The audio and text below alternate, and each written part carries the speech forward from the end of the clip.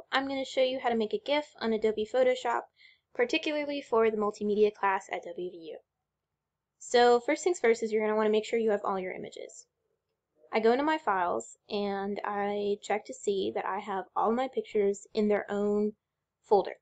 So these are my 20 frames for my animation. I've labeled them 0, 1 to 20.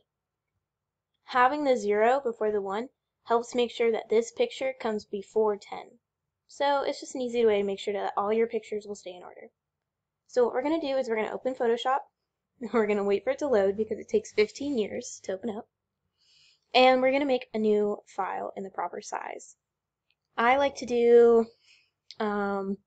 like a quarter of a sheet of a paper, so like 5 by 5 by 4.5, I think. I have it saved on my preferences. So create new, 5.5 by 4.25. I'm going to create this one. And this is going to be what you want to see when you start up. So you want to make sure you have your timeline and your layers. To do that, make sure you open your window and make sure they're both checked. So I am going to put all of the images that I showed you earlier from my files into this Photoshop document. And to do that, I'm going to click File. I think it's Scripts, Load Files into Stack. And you're going to want to change Files to Folder. And you're going to browse your computer to find your folder. So this one has all my pictures in it, and I'm going to click OK. Make sure they all come in. 1, 2, 3, 4, 5, 6, 7, all the way down to 20. I'm going to click OK, and they're going to load down here in the Layers panel.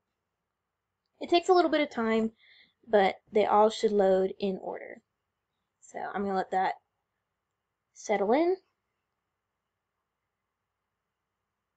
And the next step is you're going to make sure that they're all there.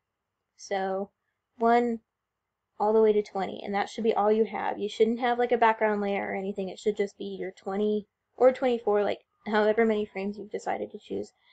That's how many layers you should have.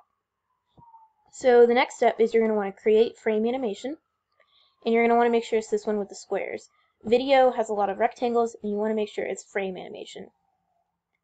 Next, you're going to want to click this hamburger here, and you're going to want to make frames from layers. This is going to take all your images and put them here.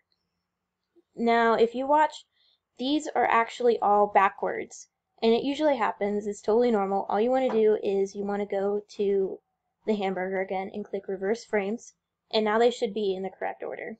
And you can just double check by clicking the play button and watching it. And there you go. That's my GIF. So what the instructions ask you to do is to make sure that they're all 0.1 seconds long. This just makes the timing a little bit more pleasant to watch. It's not as fast. So I'm going to do this really quick.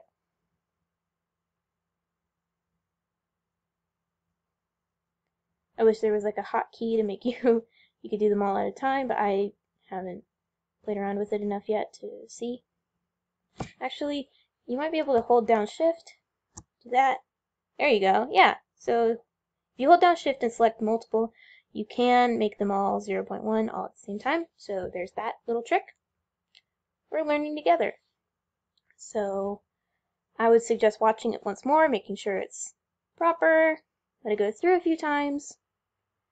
Make sure it's the pacing that you want. You're going to want to make sure that it says forever down here so that it infinitely loops. Sometimes if it's like the first time you've done animation, it might be on once, which means it'll just go through and then it'll stop. You're going to want to make sure that it's forever, so that it constantly loops. So once it's what you have, it's what you make, it's what what you're positive, it's what you want it to be. You're going to want to go to File, then you're going to want to Export, Save for Web Legacy. Now, you want to make sure it's a GIF, and you want to make sure that it's small. Mine is gigantic right now, so what I want to do is I want to change my size down here. I'm going to change my width to 400, and my height, I'm going to click this little link here just to make sure that it's not going to mess up the other one. I'm going to change it to 300. So this makes it a lot smaller. You're going to want to make sure that you're way under the 1024K, and I am definitely under. So this one is good to save. There's some other things that'll make your sizing a little bit smaller, but this is pretty good. This you can send to your friends. So you're going to want to click save, and then it's going to ask you to name it and put it in a folder. I tried this once before, so this is what this one is. So you want to name your GIF after yourself. I'm going to add a little bit more since I've already saved one like this. And you're going to want to make sure it's images only, because that's just the best result. You want to click save. And then you're going to want to open your file and make sure that it's exactly what you want it to be.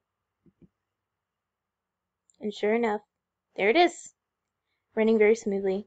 So that's what you're going to want to put on the flash drive and turn in for your critique. I hope this helped, and I hope you have a good afternoon. Bye!